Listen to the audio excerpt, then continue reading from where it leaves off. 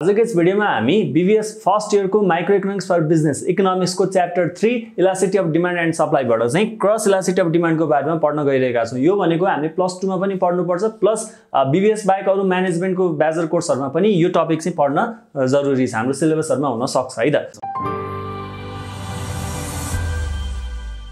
So cross elasticity of demand भन्दाखेरि चाहिँ हामीले पहिलासरी यो भन्दा अगाडि प्राइस इलास्टिसिटी अफ डिमान्ड र इन्कम इलास्टिसिटी अफ डिमान्ड अगाडिका भिडियोजहरुमा पढेका थियौं।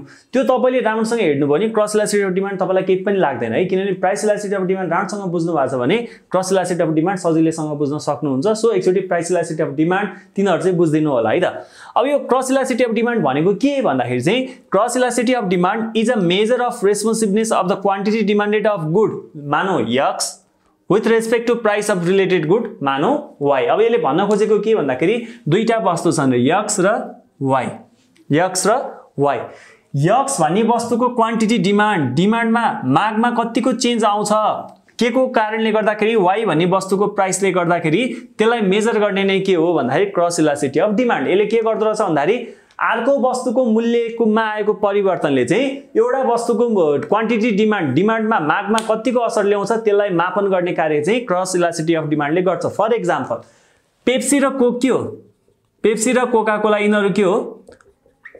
रिलेटेड गुड्स हुन्। यिनीहरु त सब्स्टिट्युट गुड्स पनि हुन् हो, किनभने पेप्सी भएन भने हामी कोका कोला खान सक्छौं, कोका कोला भएन भने हामी पेप्सी खान सक्छौं।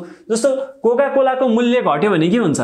कोका कोलाको मूल्य घट्यो भने युजुअली हामी पेप्सीमा के देख्छौं भन्दाखेरि पेप्सीको डिमान्ड घट्दिन्छ क्या। किन घट्छ भन्दाखेरि ओहो कोका कोलाको के छ प्राइस घटेको छ, कोक सस्तो भएको छ, पेप्सी त किन किन्नु त, कोक सस्तो भएको छ भनेर मान्छेहरु कोकतिर किन्न जान्छन् र पेप्सीको डिमान्ड घट्छ। त्यसैगरी कोकको प्राइस बढ्यो, ओहो कोका कोला त महँगो भयो खान सकिदैन भनेर मान्छेहरु अब पेप्सी किन्न थाल्छन् भनेपछि कोका कोलाको प्राइसले पेप्सीको डिमान्डलाई असर गर्दो रहेछ नि। त्यस्तै अब अर्को एक्जाम्पल के छ भन्दाखेरि पेट्रोल र मोटरसाइकल। पेट्रोल र के मोटरसाइकल। अब पेट्रोलको भाव वात्तै बढ्यो भने अब मोटरसाइकलको डिमान्ड घट्न सक्छ क्या, किनभने मोटरसाइकलहरु चल्नको लागि त पेट्रोल चाहियो हैन। अब पेट्रोल इन्जिन बेस्ड मोटरसाइकल छ भने युजुअली हामीले मार्केटमा देखेको प्राय यस्तै हुन्छ, इलेक्ट्रिकल कमै देखिरा हुन्छौं र मोटरसाइकलको डिमान्ड चाहिँ के भइदिन्छ भन्दाखेरि पेट्रोल बढ्यो भने घट्दिन्छ, किनभने ओहो पेट्रोल यस्तो महँगो छ किन्न सकिदैन है, किन्न सकिदैन भने मान्छेले मोटरसाइकल नकिन्न सक्छन् अथवा त्यसको डिमान्डमा असर पर्न सक्छ। अथवा पेट्रोल सस्तो भयो भने के हुन्छ? पेट्रोलको भाव स्वाट्ट घट्यो, पेट्रोल सस्तो भने ओहो बाइक किन्नु नि त, अहिले त पेट्रोलको पनि खासै खर्च लाग्दैन भनेर मान्छेहरुले बाइक यानि कि मोटरसाइकल किन्न सक्छन्। भनेपछि एउटा वस्तुको मूल्यले अर्को वस्तुको क्वान्टिटी डिमान्डेडलाई के गर्छ? असर गर्छ। भनेपछि त्यो कतिको असर गरेको छ नाप्ने नै के हो? क्रस इलास्टिसिटी अफ डिमान्ड हो। र सबै वस्तुको एउटा वस्तुको प्राइसले सबै वस्तुलाई असर गर्छ भन्ने चाहिँ हुँदैन। युजुअली केही वस्तुको मूल्यले अर्को वस्तुलाई चाहिँ अर्को वस्तुको डिमान्डलाई असर गरिरहेको हुन्छ। यो कसरी निकाल्ने त? यो क्रस इलास्टिसिटी अफ डिमान्डको फर्मुला के हो त भन्दाखेरि चाहिँ percentage change in quantity demanded of good x। Good x भन्ने गुडको चाहिँ क्वान्टिटी डिमान्डेडमा कति पर्सेन्टले चेन्ज आयो divided by percentage change in price of good y। अर्को गुड y भन्ने वस्तु छ त्यसको प्राइसमा कति पर्सेन्टको चेन्ज आयो डिवाइड गर्यो भने हाम्रो के आउँछ? Elasticity of cross elasticity of demand आउँछ। अब जस्तो यो फर्मुला हो भने यसलाई अलिकति एक्सपान्ड गरौँ, किनभने कहिलेकाहीँ हामीलाई cross elasticity of demand long क्वेशनमा आयो भने त यदि लेखेर त भयो नि, यो त सर्ट क्वेशनलाई डेफिनेसन र फर्मुला, तर लङ क्वेशनमा आयो भने हामीले मेन फर्मुलालाई पनि डिराइभ गर्नुपर्ने हुन्छ है त। सो यसलाई हामी अब के गर्न सक्छौं त भन्दाखेरि percentage change in quantity demanded of good x। Good x को क्वान्टिटी डिमान्डेडमा आएको चेन्जलाई हामी यहाँ राख्छौं है त। जस्तो गुड x मा आएको क्वान्टिटी डिमान्डेडको चेन्ज भनेको डेल्टा q x लेखौं। x भन्ने वस्तुको क्वान्टिटी डिमान्डेडमा आएको चेन्ज डिवाइडेड बाइ सुरुमा x भन्ने कमोडिटी अथवा x भन्ने गुडको चाहिँ क्वान्टिटी डिमान्डेड कति थियो सुरुमा भएकोले हामी डिवाइड गर्छौं इन्टु 100% गर्यो भने percentage change in quantity demanded of good x आउँछ। यो चाहिँ हामीले प्राइस इलास्टिसिटीमा पनि पढेका थियौं है त। यो फर्मुलाहरु किन यो डेल्टा राखियो, किन इनिशियल क्वान्टिटीले डिवाइड गर्यो त्यहाँ पनि डिस्कस गरेका थियौं। जस्तो यो कन्सेप्ट के भन्दाखेरि जस्तो 100 केजी डिमान्ड भइरहेको थियो भने अब 112 केजी भइदियो भने यो कति पर्सेन्टको चेन्ज हो भन्दाखेरि यो 12% को चेन्ज हो क्या। कसरी भन्दाखेरि निकाल्ने चाहिँ कसरी? 100 बाट 112 भएको छ भने चाहिँ कतिले बढ्यो? 12 ले बढ्यो। सुरुमा कति थियो? सुरुमा त 100 थियो नि त, इन्टु 100% गर्छौं, यसले गर्दाखेरि 12% भनेर आयो क्या। जुन हामीले स्कुल लेभलमा पर्सेन्टेज चेन्ज निकाल्ने सिकेका थियौं, पर्सेन्टेजहरु निकाल्न सिकेको थियौं, त्यही कन्सेप्टको आधारमा हामीले राख्ने हो। कति क्वान्टिटीले चेन्ज भयो डिवाइडेड बाइ सुरुमा कति क्वान्टिटी थियो into 100% percentage change in quantity demanded of good x आइहाल्यो। त्यही भएर हामीले x राखेका छौं। त्यसैगरी percentage change in price of good why को प्राइस कति छ त्यसमा आएको पर्सेन्टेज चेन्ज अब हामी राख्छौं। जस्तो यो चाहिँ कसरी निकाल्ने डिवाइडेड बाइ पी प्राइसलाई हामी पी ले डिनोट गर्छौं change in price divided by सुरुमा भएको प्राइस। अब यो के को वाइ को हो नि त तेरो वाइ राख्छौं इन्टु 100% हुन्छ है त। यसरी चाहिँ हामी percentage change in quantity demanded of good x निकाल्छौं। त्यसैगरी यो चाहिँ पर्सेन्टेज चेन्ज इन प्राइस हो नि त क्वान्टिटी हैन तेरो पी लेखेको change in price divided by initial price into 100% गर्छौं है त। सो अब यसलाई हिसाब गऱ्यो भने 100 काटियो के रह्यो भन्दाखेरि डेल्टा क्यूएक्स अपन के रह्यो क्यूएक्स हो। अनि यो डिवाइड छ नि यो डिवाइड यस्तो छ डिवाइडेड बाइ के भयो delta P x upon P x sorry x हैन वाइ ल वाइ को प्राइस को कुरा छ नि त गुड वाइ को प्राइस को कुरा छ। ल अब हामीले स्कुल लेभलमा के पढेका छौं भन्दाखेरि a by b divided by c by d छ भने यसलाई के गर्न सकिन्छ थाहा छ a बाइ b यो डिवाइडलाई मल्टिप्लाई बनाउने हो भने d माथि जान्छ c तल आउँछ डिवाइडलाई मल्टिप्लाई बनायो भने तलको माथि माथिको तल आउँछ। त्यही कुरा यहाँ एप्लाई गरौँ डेल्टा qx अपन qx यो डिवाइडलाई मैले मल्टिप्लाई गर्दै मल्टिप्लाई गरे भने के हुन्छ भन्दाखेरि यो py चाहिँ माथि जाने भयो डेल्टा py चाहिँ तल जाने भयो। So py upon delta py अब हामी के गरौँ डेल्टालाई एक ठाउँमा राखौँ p र q जुन यो नम्बर छ यसलाई चाहिँ अर्को ठाउँमा राखौँ। सो यसलाई गर्दाखेरि के आयो भन्दाखेरि डेल्टा qx डिवाइडेड बाइ यो डेल्टा py लाई यता ल्याउँ डेल्टा py इन्टु माथिपट्टि के छ py छ अनि यतापट्टि के हुन्छ qx हुन्छ।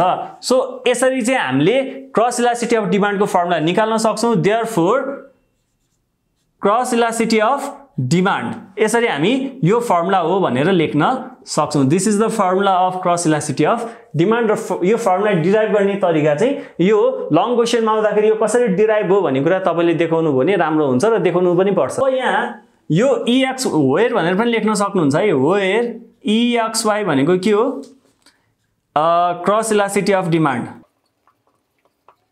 त्यसैगरी यो डेल्टा qx भनेको के हो change in quantity demanded of good x त्यसैगरी यो डेल्टा py भनेको के हो अब यसलाई तपाईले लेख्न सक्नुहुन्छ change in price of good why भन्ने वस्तुको मूल्यमा आएको परिवर्तन र त्यसैगरी अर्को छ py भनेको के सुरुमा भएको price initial price of good why. त्यसैगरी qx भनेको के सुरुमा भएको quantity initial quantity demanded of x of good x हो। यसरी वेयर भनेर पनि लेख्न सक्नुहुन्छ। अब टाइप्स का कुरा गरौँ है त क्रस इलास्टिसिटी अफ डिमान्ड का टाइप्स कतिवटा छन् भन्दाखेरि 3 वटा छन् है त। हामीले अगाडि प्राइस इलास्टिसिटी अफ डिमान्ड को पढ्दाखेरि 5 वटा टाइप्स थियो इन्कम को 3 टा थियो त्यस्तै क्रस इलास्टिसिटी को पनि कतिवटा हुन्छ 3 टा हुन्छ है त। के छ भन्दाखेरि positive cross elasticity of demand अर्को छ negative cross elasticity of demand अर्को छ zero cross elasticity of demand. अब यो चाहिँ के हो भन्दाखेरि जस्तो पोजिटिभ क्रस इलास्टिसिटी को चाहिँ मैले एक्जाम्पल दिएँ है त। एक्जाम्पल के दिएँ भन्दाखेरि substitute goods like Coca Cola and Pepsi. जस्तो कोका कोला को प्राइस बढ्यो भने के हुन्छ कोका कोला को प्राइस बढ्यो भने ओहो कोका कोला महँगो हो भनेर मान्छेले पेप्सी किन्छन् भने चाहिँ पेप्सी को डिमान्ड के हुन्छ बढ्छ। कोका कोला को प्राइस घट्यो भने पेप्सी को डिमान्ड घट्छ।